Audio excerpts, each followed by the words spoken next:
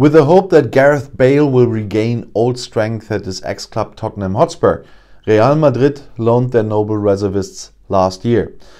But so far the Welshman has been disappointing and has not collected any arguments for his commitment.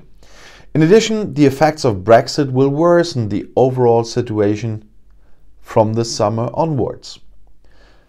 A rare opportunity arose for Gareth Bale last weekend. Jose Mourinho offered the 31-year-old against Brighton and Hove Albion for the first time since the beginning of November, and thus for the second time in his Premier League season in the starting 11. But instead of a small renaissance, the disappointing performance of the loan from Real Madrid may have resulted in the final admission that the second alleged liaison between Bale and Spurs will only be a one-year interlude. After 61 minutes of play, the left foot was replaced, including with horror statistics. Bale left the pitch as the player with the second fewest ball contacts after goalkeeper Hugo Lloris did not fire a single shot at the Seagulls' goal and had nothing else statistically proven to contribute to the London offensive.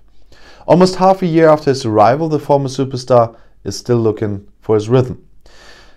A total of only 783 minutes of competitive play are available, so he cannot hope that Bale will play regularly after the weeks that have been marked by calf problems. "Nope, I can't do it," Mourinho said when asked whether the former fan favourite could play several games in a row to find the rhythm.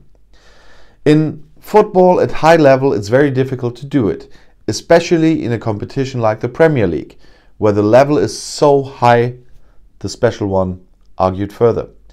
For Real, that at the beginning of the deal justified hopes of getting rid of his high earners and permanent reservists.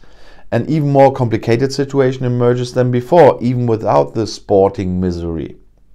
Due to Brexit, Bale, as a Welshman, is now one of the non-EU professionals. In La Liga, however, only 3 players from outside the EU are allowed for squad registration.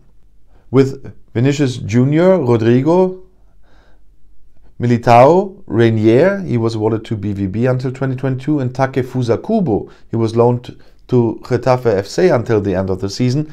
Los Blancos already have 5 other non-EU players in their ranks. Bale would be number 5 in this ranking from the summer. In Madrid, the one-time record purchase is still under contract until 2022. If there is no buyer for the big earner in the summer, a very bitter year could follow for Bale. And you see, I always wanted to bring you examples, and I went to football for some times, but there you see another aspects of the Brexit affecting football, this time on the EU side. But the same is probably the problem in Britain. If you want to stay informed, please subscribe to my channel and to my other channels. I say welcome to the Brexit, sir, und auf Wiedersehen.